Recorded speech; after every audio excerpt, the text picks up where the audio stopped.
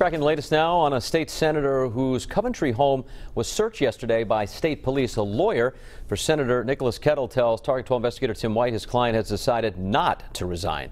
State police confirmed yesterday they are conducting an investigation into Kettle. During the search yesterday, investigators took a cell phone, and Kettle later provided investigators with a computer. Kettle's lawyer tells us the investigation related to a breakup with his girlfriend has nothing to do with his work as an elected official.